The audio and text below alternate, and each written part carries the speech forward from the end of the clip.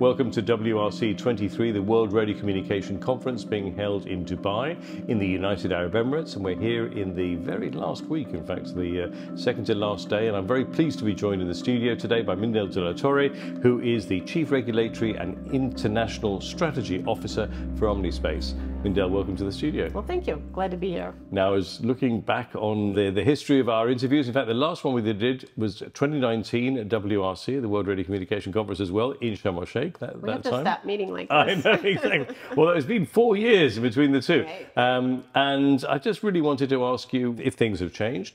And I know that last time we were talking very much about things like the satellite that you were looking after was the size of a school bus. And I know that things have certainly decreased in size, and there's a lot more things that are going on up there. So what's it like at the moment?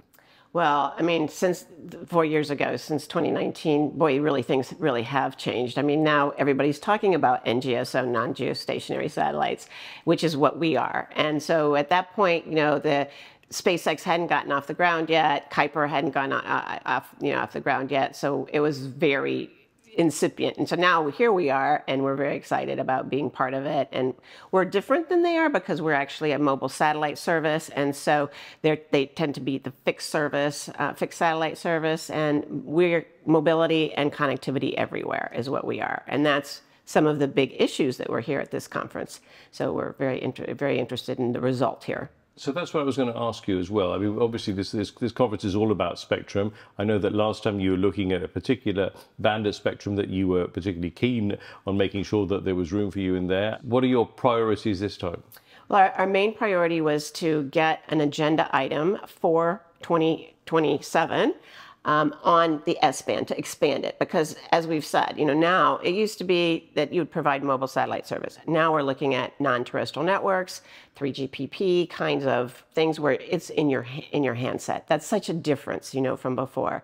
And so having that ubiquity means that we need more spectrum, and there's all these different players that are very interested in it. And so that was what we were here to do, and we were able to do it. So we're very happy about that. We were also talking about the Internet of Things last time, and that was pretty much IoT. People hadn't really heard about it too much at that stage.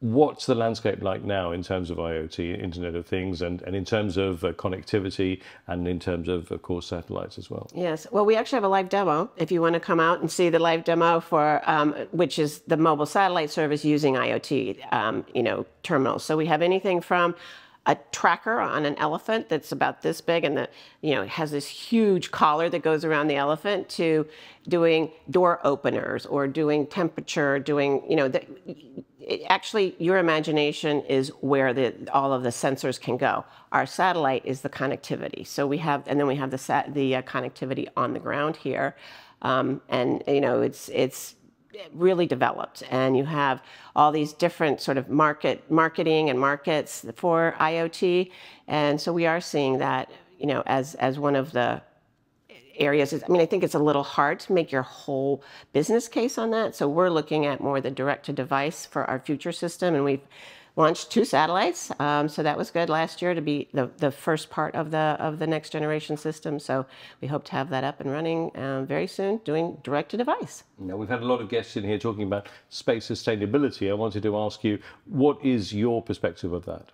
Yeah, I think that obviously it's important, and it's in every company's interest that there is a sustainable, way of keeping space free of collisions and anything else. So, we don't want our satellites to be colliding with anybody else, and nobody else wants that either, right? And so there is, sometimes I think that there's no real view of how the industry is interested. I think they might think that industry is interested in not doing anything on it. I mean, I'm probably one of the outliers, but I actually see that there's a role for the ITU here. The ITU has expertise. Other agencies, UN agencies like UNUSA, don't really have that expertise. But here, you have a great amount of expertise, and so it could be a new area for the ITU that I think would be good for all of mankind and womankind. Talking about womankind, I was just about to get onto that, because of course the Network of Women has been very active since we've spoken a number of times. You're wearing a wristband that's got the network of women now for WRC-23. I know that there were a couple of events here as well, but I wanted to ask you, in terms of the percentages, in terms of the numbers of women attending this event now and other ITU events, are you pleased with the progress on that? Oh, I really am. You can look at who's leading who's on the microphone, who is sitting up on the dais. It's really, it's changed so much. And I do think that it is one of those, one of the issues that we had was that there were never any women that were in the queue to be a chair. And so I think that's one of the things that the Network of Women sort of tried to change, was to get in early. So, the head of the CPM was a woman this year, with Cindy Cook. And then, going forward, we've had a lot of young women coming in and taking, position, like Luciana from, there's two Lucianas from Brazil, actually, that are chairs. And it's really nice to see that. And I think that and some, African women now, heading up the credentials committee, and, areas that they really didn't have experience before, but they just jumped in and did a great job. So I'm super happy about it.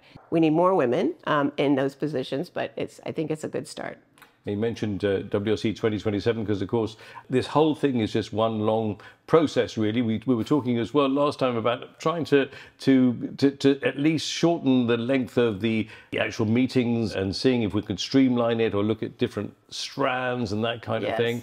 Has there been any progress on that? Have you heard anything about that at all? None at all. In fact, I think that it's worse than before, because every band is encumbered, and so no matter what you do, there's going to be interested parties. But I do think that the 4 weeks, it's very difficult for people to leave their day job, because I think most of us, this is not the only part of our job, right? And so to leave your day job to come here, it's very tough, and it would be really nice to have it be shortened. And I think that the real work gets done in the 3rd week, and then in the 4th week is where sort of the compromises come together.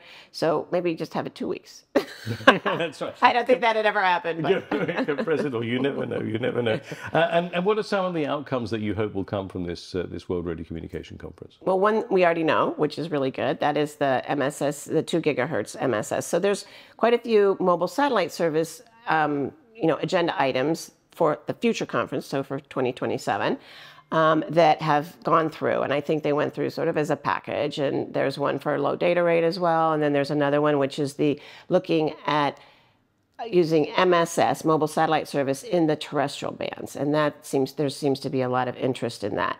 That is something that, for our company, we actually operate in the mobile satellite service, so that's not really something that we're really worried about, but we'll be interested to find out what happens on that. I think it's going to be a tough, 4 years for that area. And for Omnispace, how do you see the future for Omnispace? Well, I think it's really great. And, just the fact that Globalstar with Apple started to put what we've been talking about for a long time, to putting the MSS, the mobile satellite service, in a device. They're using it for emergency services now.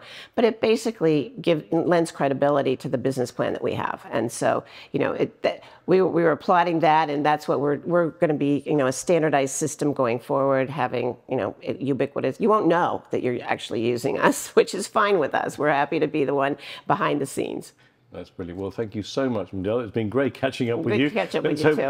I hope it's not another 4 years before we talk again. Yes. But we wish you all the very best, of course, with everything that you're pushing for, and for Omnispace. And as I say, hopefully we'll catch up again very soon. I hope so, too. Thanks so much. Thank you. Right. And if you've enjoyed this interview, then why not check out our other interviews on our YouTube channel, as well as our podcasts on our podcast channels, SoundCloud, Spotify, Apple Podcasts, or wherever you listen to your podcasts. And for further information, why not visit our website at www.itu.int. Thanks for tuning in.